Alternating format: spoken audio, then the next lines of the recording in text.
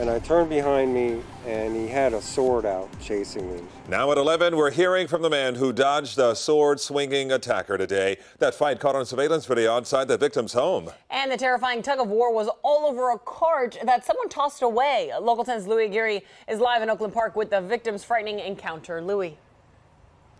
Yeah, that's right. The cart at the center of this controversy, BSO says, did not belong to anybody. It was left out in bulk trash outside a home that was for sale, much like this pile of trash you see here behind me. But the fight over this cart, this wheelbarrow, nearly cost one guy serious injury, if not worse. Meantime, another guy is now in serious trouble with the law. Tonight, we spoke with the victim who says he regrets the whole thing. I was shocked. I couldn't believe that he was going to really try to kill me for a cart.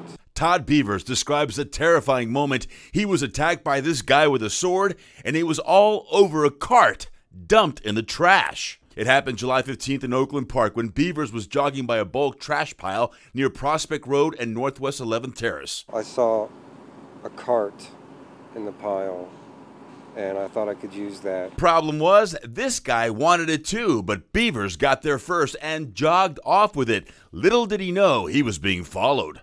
And I turned behind me, and he had a sword out chasing me. So I just kept running. He ran all the way home. So did the other guy, chasing him a half mile, where home surveillance captures the moment they both struggle over the cart. I said, "Don't come on my property." I warned him. I said, "I have security cameras here." The guy with the sword leaves. Beavers wins the cart, or so he thought. Another woman who also followed takes the cart when Beavers leaves it unattended. Looking back, he now knows just how silly this was and just how lucky he got.